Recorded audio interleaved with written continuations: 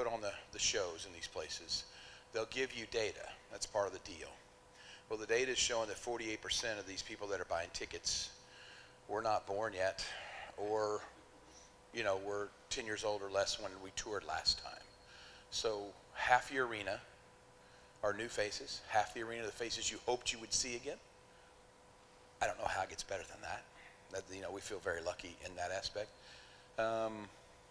And I'm not sure which one is bringing the energy more to which. You would think the youth would be bringing the energy, but the people that are coming back hopefully have seen this thing and know what they're getting ready to see. And I hope that they're excited, and I hope that whole energy just comes back again. Now, 6 shows, I don't know, to tell you the truth. For me to get this big ass through 6 shows is going to be tough. I'm glad there's a kind of a break in the middle.